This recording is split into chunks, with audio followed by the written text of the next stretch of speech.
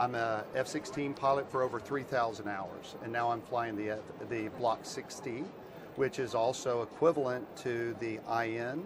And so what you're going to do today is you're going to fly this. So I'm going to show you a few things. By pressure, go up, down, left, and right. This is what you will use. There's several buttons on this controller that you see that are important to the pilot. First off, the red button, that's your weapons release button.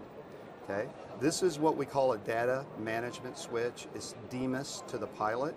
This will control your displays.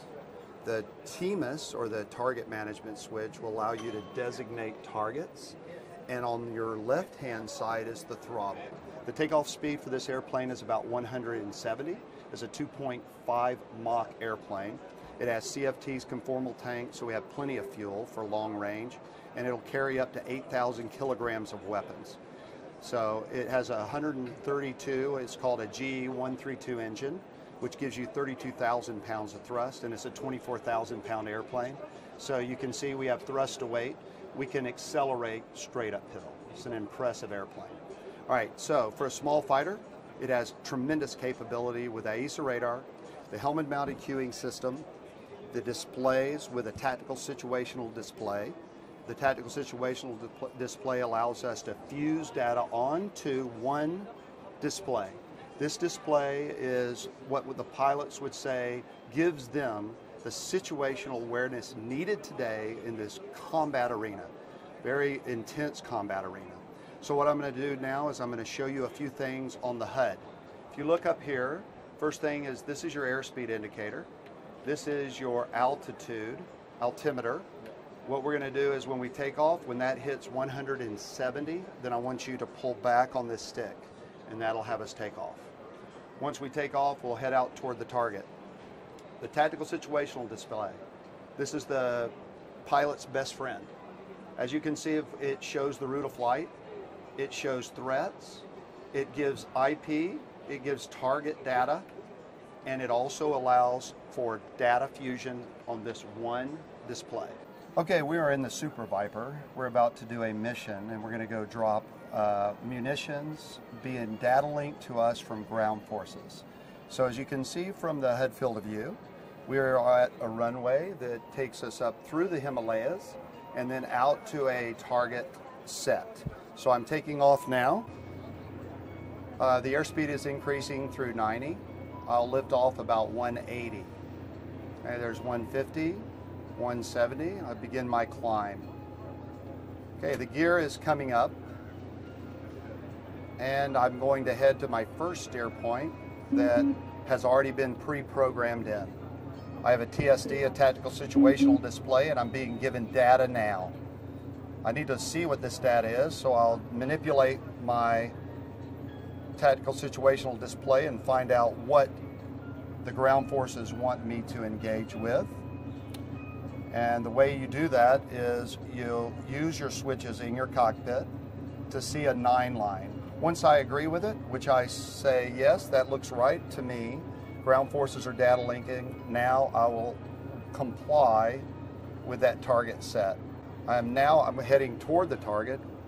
Beauty of this airplane is while I'm heading toward the target, I'm able to look at my air-to-air threats. And you can see now that I have 2 air-to-air threats that have already been declared hostile. I'm going to go ahead and put in my target data.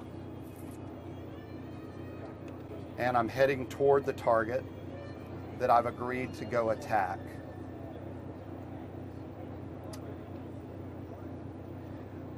Since I have so much to do and we see that we have enemy threats in the area, I've got my auto throttles on, and now I'm going to go into autopilot. And I'm going into the target. If you look at the middle scope, designate one target because they have told me they are tanks, and that looks like a row of tanks to me.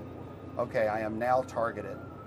For the pilot, this is wonderful because I can look at my air-to-air map now, and I am not having to be concerned about the threat. All right, I am currently 7 seconds from pull.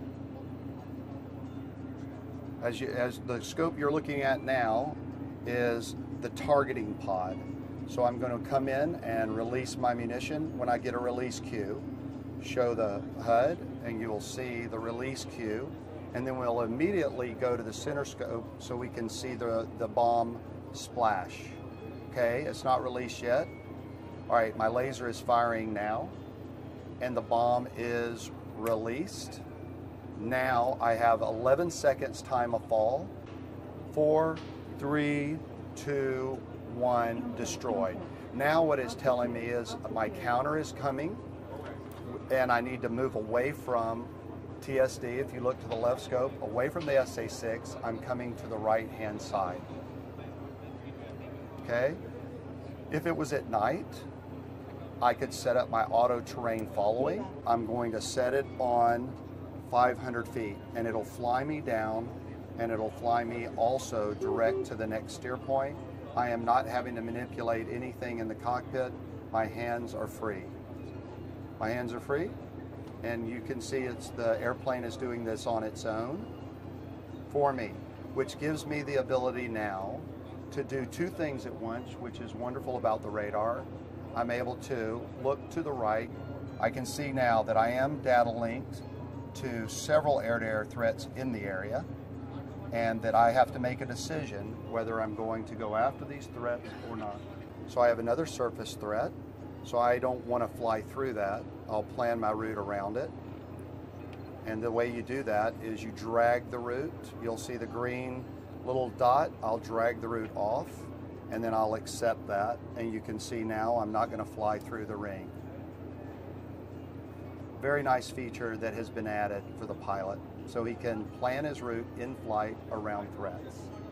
Okay, the beauty of this airplane, one of the nicest features, is that it does all of this for you. You can set it up before flight, or you can set it up in flight, and it will fly to the next route, and it'll fly to the extended routes, or you can fly low altitude, high altitude. It can all be done automatically.